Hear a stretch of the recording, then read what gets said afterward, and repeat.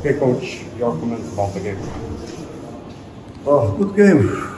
Unfortunately, not enough to win. I don't know now how. With 35, 36 minutes, we play good. We know, I mean, with this roster, that we cannot now win easy game here. They will come back. They will have the moments.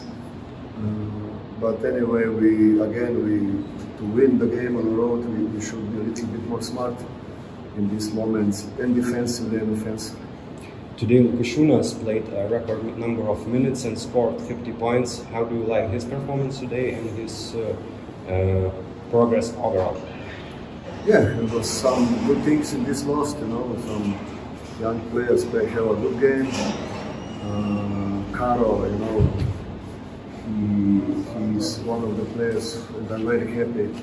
I didn't even doubt that he will not play good, because he practiced good.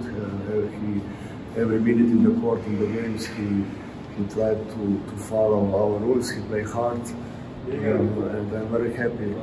Did you make a special preparation for him, because he played instead of Milaknis, and he did a good job in, you know, the cutting screens and off-screen shooting? What do you think of him? I answered already this question. Karol he's just unlucky, because also Milaknis played good, you know, this season, and he's there in the same position.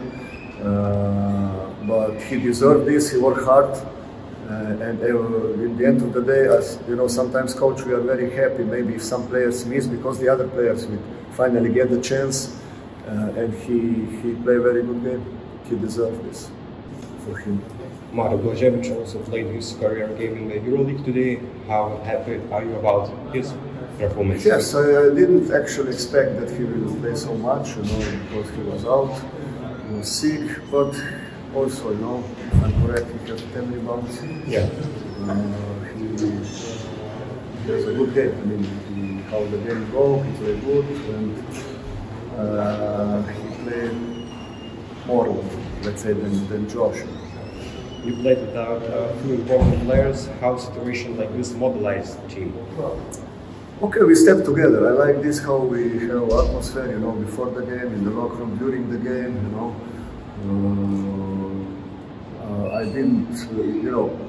I tell the players before the game, we come here to win. Don't even think that, you know. Okay, I didn't know who will play on the other side, because they also had some injuries, or, you know, this virus. But we really come here to win, you know, and you can see this on the court. I have a question. The aims are getting away and away in EuroLeague.